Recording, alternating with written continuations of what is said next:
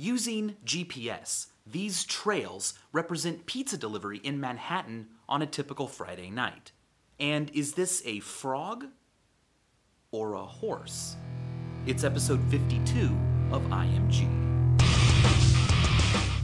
This lemon looks yellow to me, and it probably looks yellow to you as well, but not in the same way. You see, here in this room, this lemon is subtractively yellow. It absorbs all visible wavelengths of light except for yellow light, which it reflects onto my retina. But the screen that you are using to watch this video doesn't produce yellow light at all. In fact, it can only produce red, blue, or green light. The really cool but kind of disturbing thing about this is that here in the room, I am actually seeing real yellow light, but you are seeing fake yellow. Absolutely no yellow is coming off of your screen and falling on your retina. But it still looks yellow because it's quite easy to lie to the brain. Our retinas contain 3 different types of cone cells that are receptive to color, and each one is best suited to detect a certain color. One is great for blue, the other is great for green, and the third is great for red. Notice that there's no individual cell looking for yellow. So the way we actually see yellow happens like this. The wavelength of yellow light falls between the wavelengths of red and green. And so when an object reflects yellow light onto your retina, both the green and the red cones are slightly activated, which your brain notices and says, well, that's what happens when something's yellow, so it must be yellow. All a computer monitor or a mobile phone screen has to do to make you think you're seeing yellow is send a little bit of red and a little bit of green light at you. As long as the pixels and the little sub-pixels on them are small enough that you can't distinguish them individually, your brain will just say, well, I'm receiving some red and some green. That's what yellow things do. It must be yellow. Even though it actually is not. Lemons can also produce electricity. A little bit of zinc, a little bit of copper, and boom, you're moving electrons around. But not that many. I mean, the current and voltage are quite low. You could run an LCD, but even a potato could do that. If you wanted to run a flashlight bulb, that would take 3,000 lemons. And if you wanted to run a halogen bulb, well, that would take 37,000 lemons. But artist Caleb Sharland doesn't care. He spent 11 hours hammering nails into 300 living apples hanging on trees. By connecting them to a household lamp, he was able to make it glow just dimly enough to capture this image with a 4-hour exposure. Less alive and more frightening are Steve Shaheen's sculptures, little dudes with bulb heads desperately trying to plug themselves in. Merv Karaman's Revitalizer never dies. It's a light bulb surrounded by wax. Now the wax melts because of the light bulb's heat and drips into a special container into all kinds of weird new shapes. But whenever you want, you can just flip it so that the new cooled wax is at the top.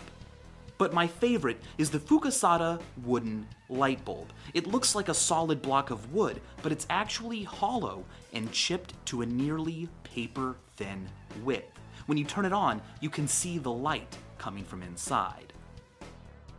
Combos. Artist Tang Yo Hung blew my mind this week. We've got clear days and smoke, boats and crocs, whales and hearts, pie bike, brains and boxing gloves, day and night. But don't be scared, you can always paint yourself some light, or just swing on some light. Okay, let's frame it this way: climbing wall. This fitness club in Japan uses frames and other pretty interior elements to create a decidedly less rugged climbing wall. But let's get simple, like minimal. Thanks to Lego, here are their bricks arranged to represent famous characters. Enjoy.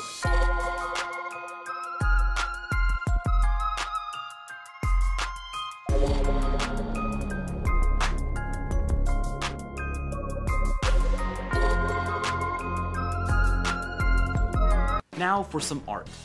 Illusions.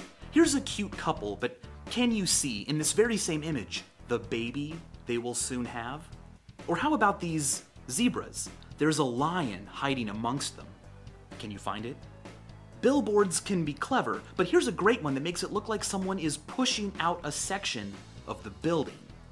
But how many of you will remember seeing it? If we assume that you don't remember experiencing major cultural events before you're 5 or 6 years old, that means that every year there are fewer and fewer people alive who remember experiencing recent historical events. XKCD made this amazing chart to show when, in the future, the majority, more than half of living Americans will not remember being alive when certain things happened. For instance, he calculated using data from the US Census Bureau that 2012, this very year, is the first year in American history since in which fewer than half of living Americans remember being alive in the 1970s. By 2041, most of us won't remember a time when Pluto was actually called a planet. By 2043, most of us alive won't remember living during George W. Bush's presidency. And by 2047, more than half of living Americans will not have been alive to have remembered anything that you did today.